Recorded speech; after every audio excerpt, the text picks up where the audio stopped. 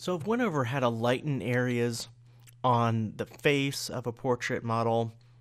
You can also darken areas if you want, and a lot of people would say, oh, you can use burn and dodge. You can lighten light areas, darken darker areas.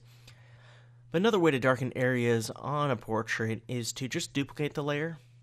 So Control J on the PC, Command J on the Mac, and then change the layer blending mode. Instead of like screen or lighten, which would lighten the effect, just go to multiply. So we need to mask this out. So hold down Alt on the PC or Option on the Mac and click Add Layer Mask. That's going to mask out that layer, and then we want to add, with a nice soft edge brush, hardness set to 0%, foreground color set to white, and let's say you just wanted the lips to be darker here.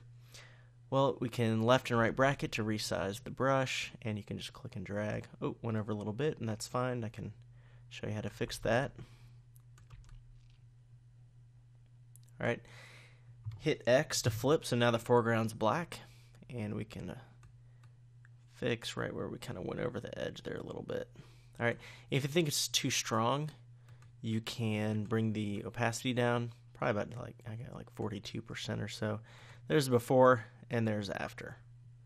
So you can also, if you click and drag some white here, it's going to darken her skin a little bit, like so. All right. If you want kind of a more of a shadowy area there, or even darkening the eyebrows. And the cool thing about mask, again, we can hit X, paint black in if we go over the edge. If you want a hard edge there, we can just make the hardness set to 100% and then get a little bit more straight edge. Do you see why we don't usually do a hard edge though? See how you can really see the edge of it? So it's better to have hardness a little bit lower and bring some of it back in there, something like that. All right, so that's how you darken areas on the face. Again, adjust the opacity here so it's not as obvious. It's not as obvious that it's photoshopped. We're looking for subtle techniques here. So it's a pretty cool look. We can darken the lips, eyebrows, just using a multiply layer blending mode and a selective mask.